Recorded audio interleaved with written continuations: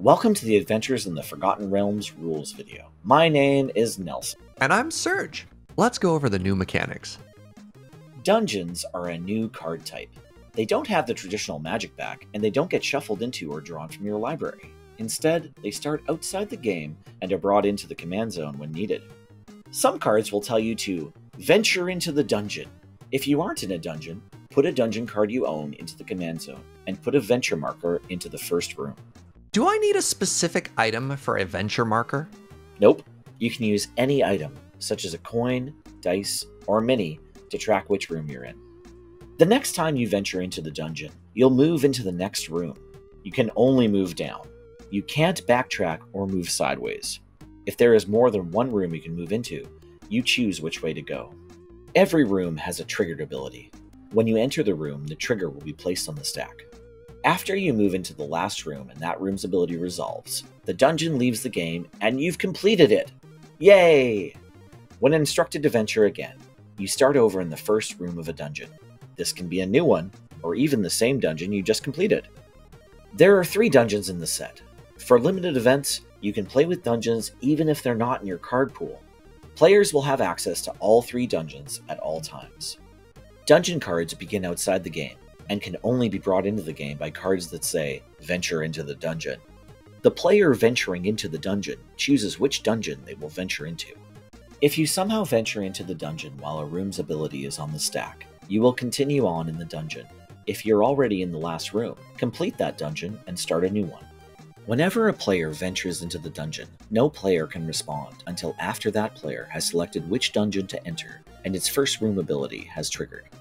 It wouldn't be D&D if you couldn't pick your favorite class. This set introduces a new enchantment type, class, which allows you to level up and gain additional abilities. You can even multi-class. Each class has 5 abilities. The 3 in the major sections of its text box are class abilities. Class abilities can be static, activated, or triggered abilities. The other 2 are level abilities, one activated ability to advance the class to level 2, and another to advance the class to level 3. Each class starts at level 1. You can activate the level ability up to level 2, and then after that, level 3. You have to level up in order, and you can't skip levels. Wait, can I just spam the same level up over and over for value? No, you can't go back just to get more value out of a triggered ability. Gaining a level uses the stack and can be responded to.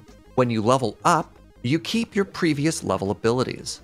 You can multi-class, or even control multiple class enchantments of the same class. Each class permanent tracks its own levels separately. Some class cards have an effect that increases when more are under your control. For example, if you have multiple barbarian class cards, you roll that many additional dice and ignore that many of the lowest rolls. Dice rolling is finally here. In blackboarded magic. Fine.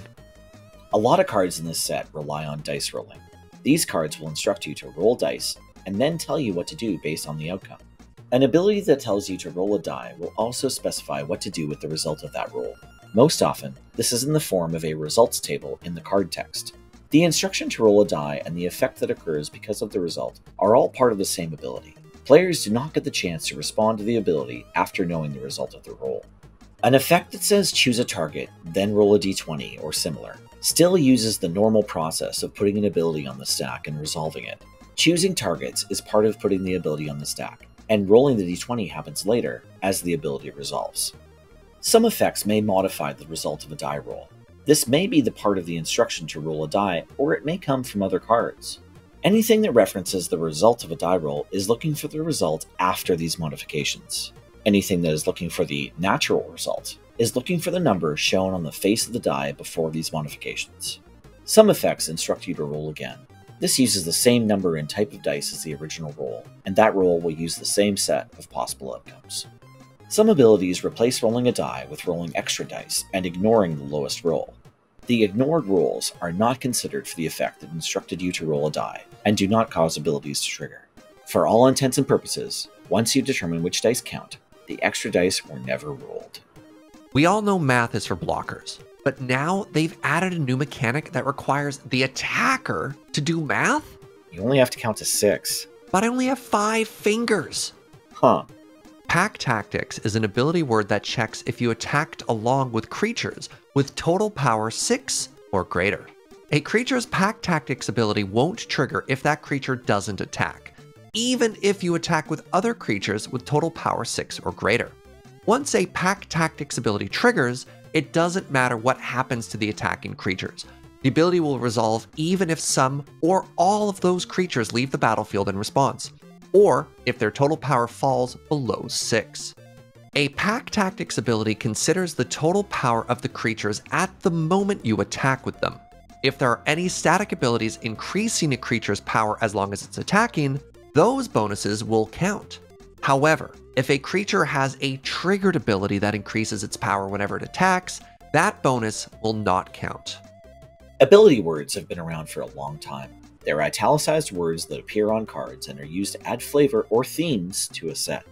The classic example is Landfall. As much as I love Landfall, it's just a normal triggered ability that happens whenever a land enters the battlefield.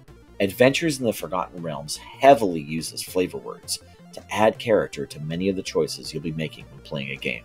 In some cases, they precede triggered or activated abilities on a card. Flavor words, like ability words, don't have a rules meaning. That's it for the rules. Thanks for watching!